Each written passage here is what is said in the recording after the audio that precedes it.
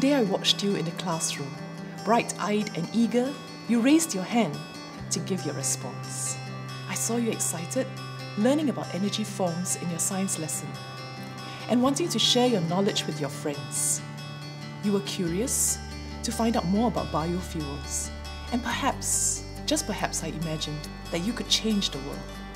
Maybe you would advance mankind's knowledge on how we power the world today. I felt your zest for learning. I saw the sparkle in your eye. I believe that tomorrow you can change the way we live. Today I watched you in the playground. You were sitting by yourself, watching your schoolmates playing. You wanted to join them but didn't know how.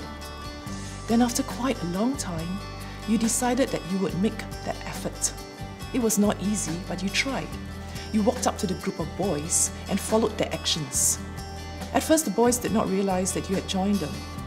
But a while later, they included you in their game, and I saw you smile. Your courage made the difference. In the future, remember that with a little bit of courage, you can accomplish much. I believe that tomorrow, you can achieve your dreams. Today I watched you in the canteen. You held on tightly to your bowl of noodles, taking care not to spill the soup. You walked past me and stopped. With your bowl of noodles in your hands, you bowed and greeted me. You did not have to do that. I would have understood, but it came so naturally to you. It was not convenient, but you stopped. I was moved. At 7 years old, you demonstrated respect for others, not sparing a thought for yourself. When you respect others, others will respect you. When you have consideration for others, others will reciprocate with trust. I believe that tomorrow, you will be a trustworthy gentleman. Today I watched you in the field. It was a tough game and your opponents were leading. But I saw the determination in your eyes and I saw the indomitable team spirit displayed by you and your teammates. Swiftly, you received the rugby ball from your teammate and stood strong despite the hard tackles from the opponents. You did not give up. Your team did not win, but I was proud of you. The spirit of grit will stand you in good stead for the future.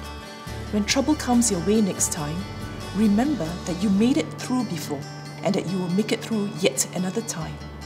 I believe that tomorrow you will overcome. Today, I watched you in the hall during morning assembly.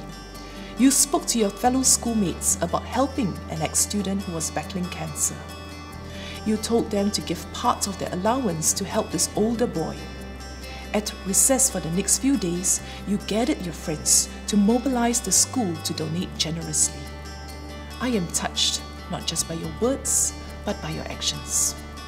Together with your friends, you fought for a worthy cause. You put others before yourself and know that you can make a difference. If you can do this at 12 years old, imagine what you can do in the future. I believe that tomorrow, you will make Singapore a kinder place. Every day I watch you. I watch you learn, I watch you play, I watch you fall and pick yourself up. I watch you argue with your friends and then make amends. I watch you try and fail. I watch you try again and succeed. I watch you make mistakes and then learn from them.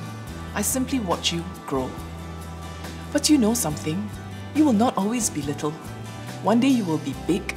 You'll become somebody's best buddy, become a hubby and daddy, perhaps become an entrepreneur or pastor or inventor or therapist. Who knows, perhaps even the Prime Minister of Singapore. But while waiting for that day to come, I hope that each day you will learn and grow so that you will be the best buddy and the best hubby and daddy that you can be. Don't give up doing good each day.